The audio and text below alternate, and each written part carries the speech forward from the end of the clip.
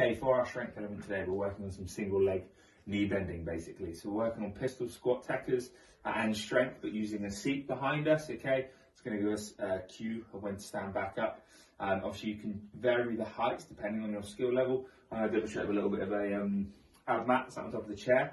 So we've got 5 by 5 per leg. So we're going to set one leg up, we're going to lower down till we touch the mat and drive back up, okay?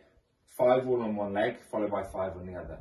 We can progress that, obviously, by decreasing the height, or we can rack up a kettlebell.